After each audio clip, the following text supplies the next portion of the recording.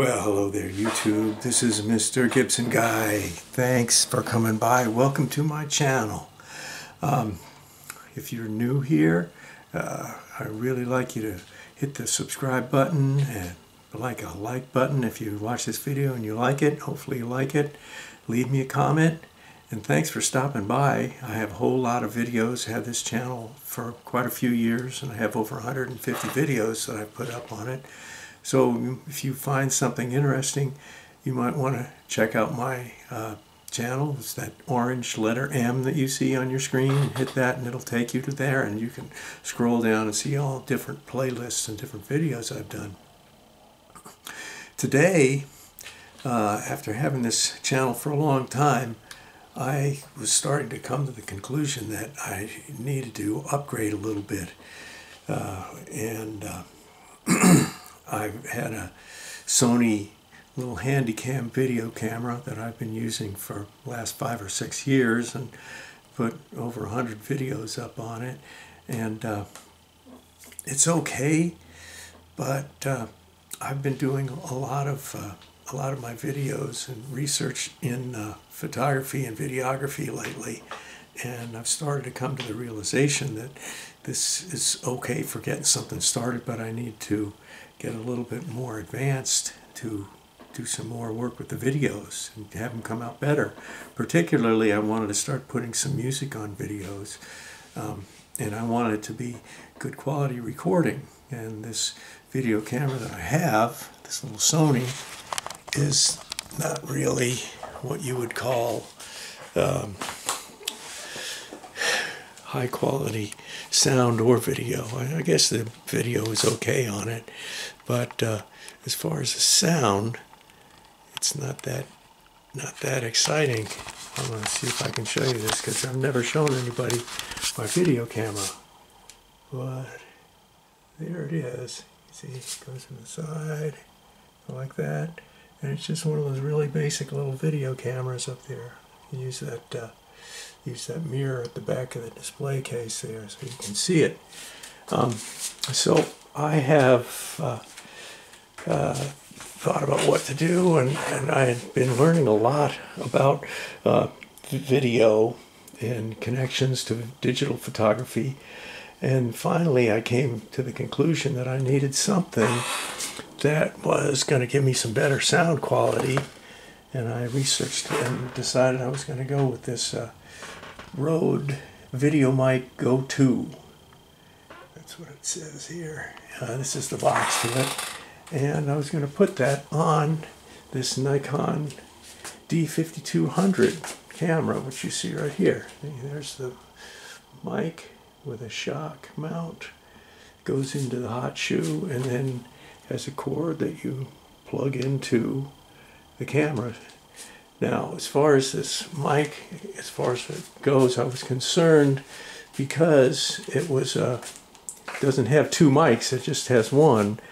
But the good news is that it is a stereo, has a 1/8" stereo cord like that, you can see. So it's got 2 channels, and apparently there's a split microphone inside of there. It's a shotgun mic, and Rode is a very good name for sound reproduction, pro audio stuff.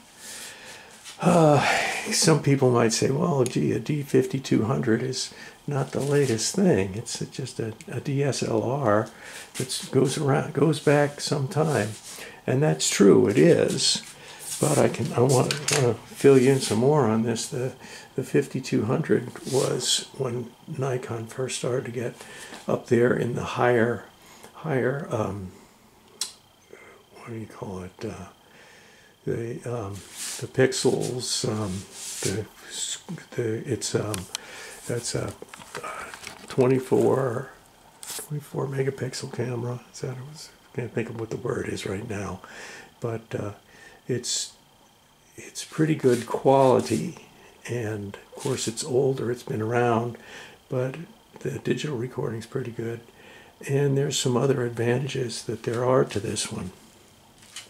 Now, of course, it's a still digital camera first, but can be used, can switched over to be used in video, and I took some time to figure it out and get it going right, but I finally did get it going, and it's made some very good videos. The last couple of videos that I have up, you see, if you see my channel, and the sound quality is greatly improved, which is what I wanted. As you guys see, these is mounted on shock mounts and everything, so you can do it handheld. I keep it on the tripod for this, and usually I would be using the tripod with my little Sony here, but I'm not. I do a lot of research in photography, and I kind of have a store on the side. I buy stuff and sell stuff and keep stuff and don't keep stuff and try to sell it and sell it or try not to sell it. So I have all kinds of different things going on there. But I research prices a lot, and so I looked up just recently the D5200, and it looks like on KEH resellers and stuff like that, it looks like it's going for about $250, $275, upwards of $300 just for the camera body. And now this also has this, is this a DX lens, is it? Yeah, this DX series lens. This is the kit lens that came with this camera, and I have to use my glasses here. Yes, this is a 18 to 55 zoom here with vibration control on it, and I've started looking up some of the lenses that would go on the D5200, and they would be, you know, $60, $90, $120, and go up from there. And then I came across this particular lens. Yeah, this is the f-stop is 3.5 to 5.6 or something like that. I can't even read it from the side, but it's a pretty slow lens, and it's a consumer starter lens. And I think I saw this at KEH for like listed starting at like $17 or something like that. So it's all plastic, of course. Yeah, camera stuff plastic now, not the old metal stuff. But this lens is not any big thrill. See, it's on manual. Yeah, I can focus it. It's got the switch there. But another advantage of the D-series cameras from Nikon is that they can also use older Nikon lenses. Now, in my studying into photography, which all verges, meshes together with videography these days, they're kind of combined. One of the real hot topics has been to take vintage film camera lenses and put them on digital cameras. And with the Nikon, the D5200, in my example, but with that, I can use just about all of my Nikon lenses, Nikkor lenses, like this, and I have quite a few of them. Yeah, I have, there's more cameras hiding behind the lenses there along here. I have 8 Nikon cameras in my collection currently, and that can change from day to day. But I have 8, and I have 7 50mm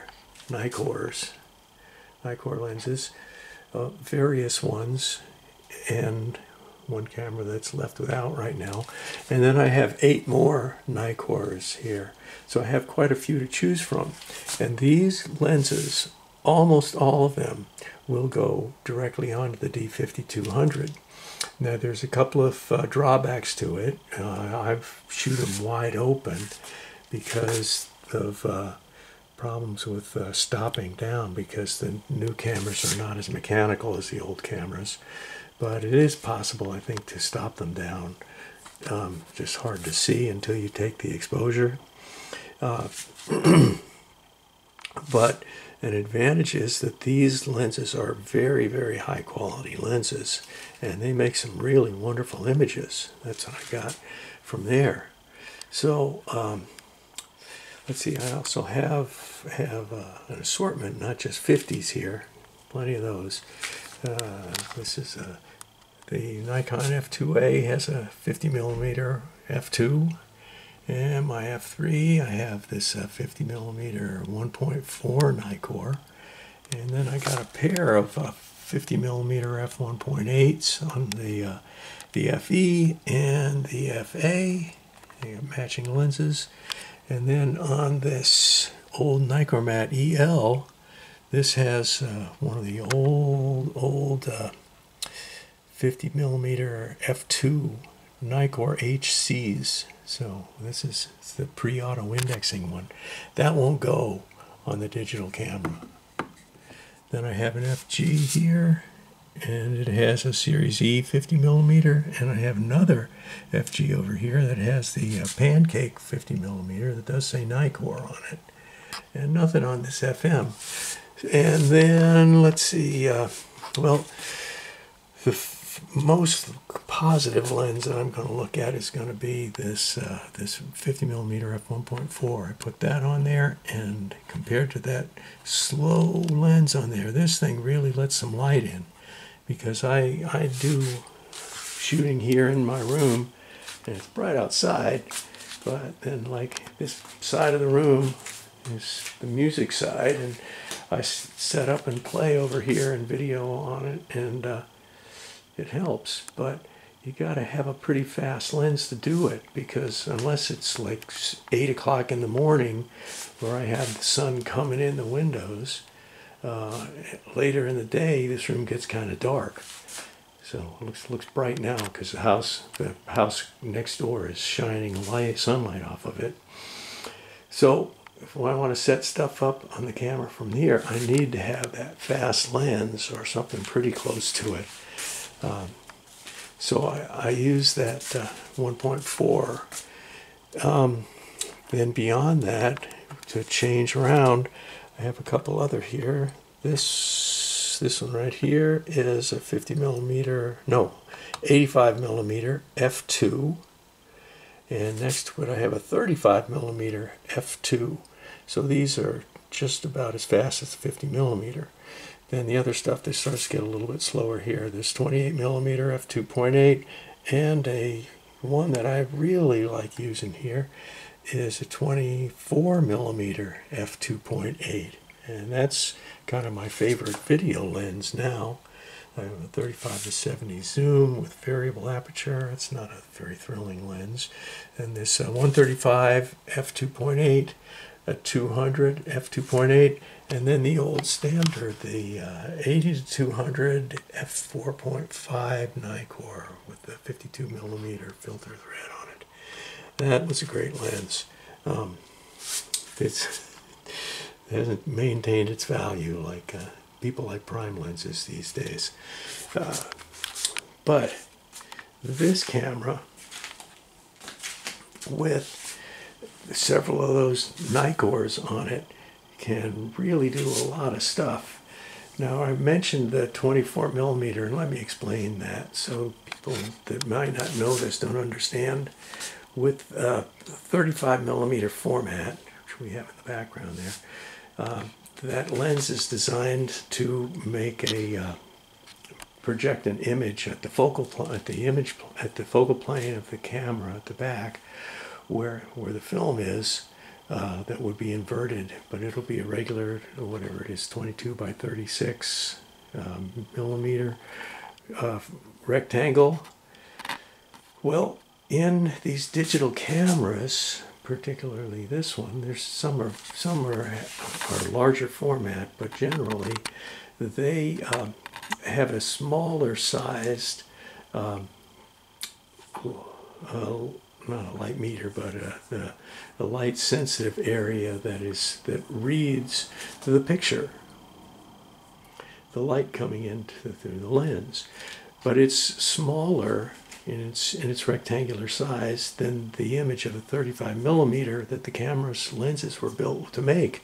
So what happens is that you project the full 35mm image on the back of the camera, but the eye that's back there in the camera is smaller than that.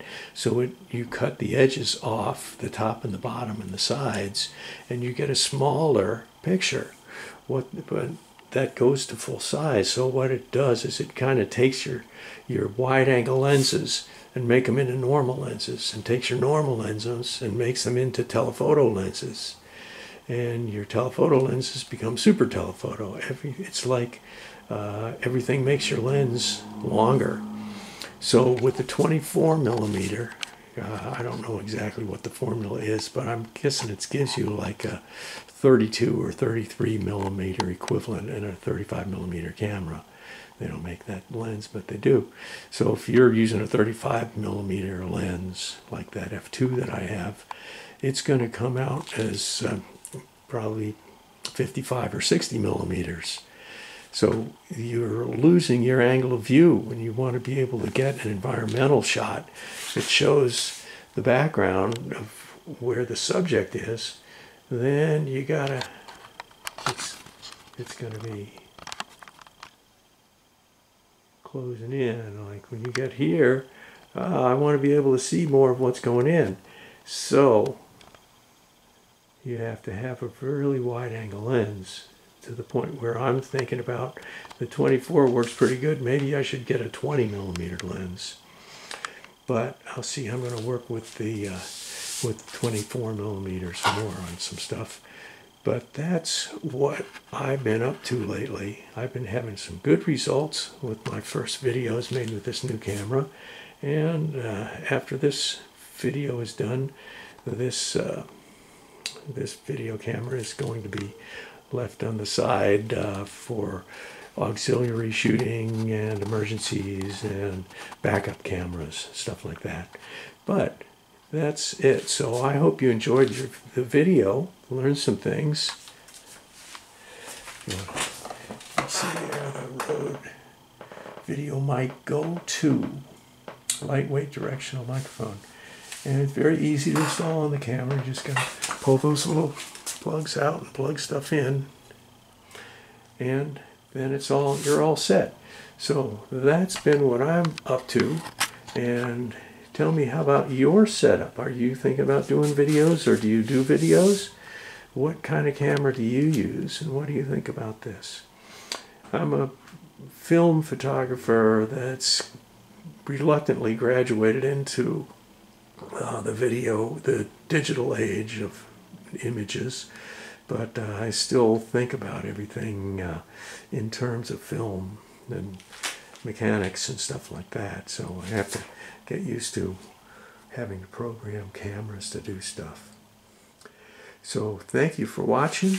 Give me a like, and a subscription doesn't cost you anything, and you can always check on other things that I have on the video. I hope you've enjoyed it, and I'll talk to you on the next one. This is Mr. Gibson Guy out.